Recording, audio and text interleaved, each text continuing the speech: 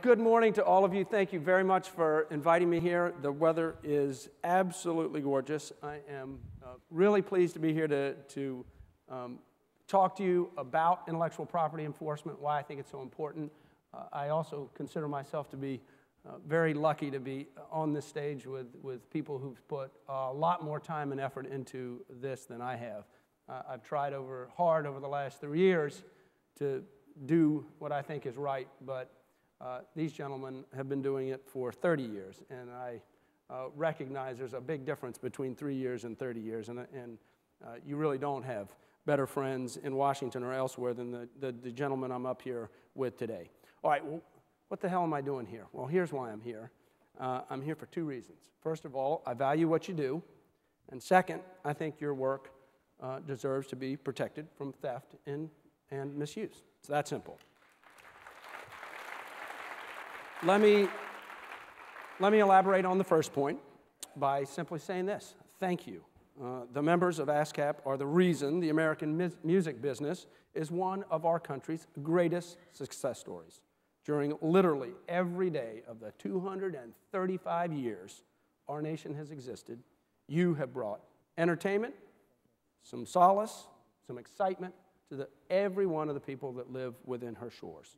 And at the same time, the industry that you drive has created jobs, fed families, paid taxes, provided health care on a grand scale.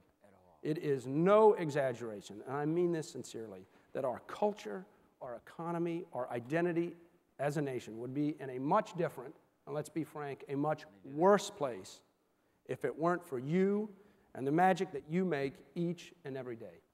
So, let me just say thank you for what you've done, what you do right now, and what you will do in the future. With regard to my second point, most of the time, good things don't happen without hard work. And our founders recognized at the birth of our nation that innovation requires protection in order to flourish. That is why our Constitution creates a federal responsibility, and I quote, to promote the progress of science and useful arts by securing for limited times to authors and inventors the exclusive right to their respective writings and discoveries. That, ladies and gentlemen, was written by our framers before the First Amendment. The First Amendment is an awfully important and tremendous right, but people lose sight of the fact that intellectual property was written into our Constitution at the birth of our country for a reason, and that is if you don't protect innovation, you lose it.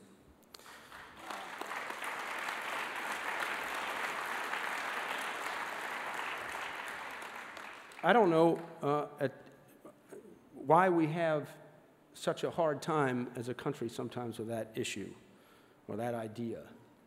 The protection of intellectual property to me is just common sense.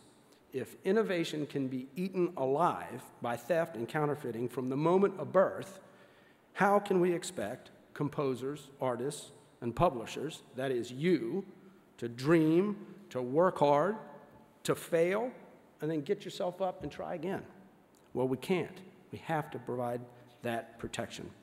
The reality that the process of creating music needs protection from theft is as true as it is today as it was in 1914 when ASCAP was formed. The same truth is behind the protections in federal law today that implement the constitutional principle that was articulated way back in 1787. Now, to those people out there who think music or entertainment generally is less worthy of protection than other forms of intellectual property, I say, how so? The innovation behind entertainment is no less dynamic than the innovation behind software development, pharmaceutical research, or engine design. Are the taxes, pensions, salaries, and health care provided by the music industry somehow different than those in other industries? Is job creation less appealing in the music business than it is in the electronics industry or aerospace? Is there something about music that means it should be created and given away for free? Is there something about counterfeit CDs that really distinguishes them from counterfeit airbags, from sportswear, from circuit boards? Should a recording artist or a music composer somehow be viewed as less of a victim than a software programmer or an automotive designer? Of course not. I mean, that can't be the answer. You have to be treated equally and fairly, just like anybody else who's in the business of innovation on behalf of this country.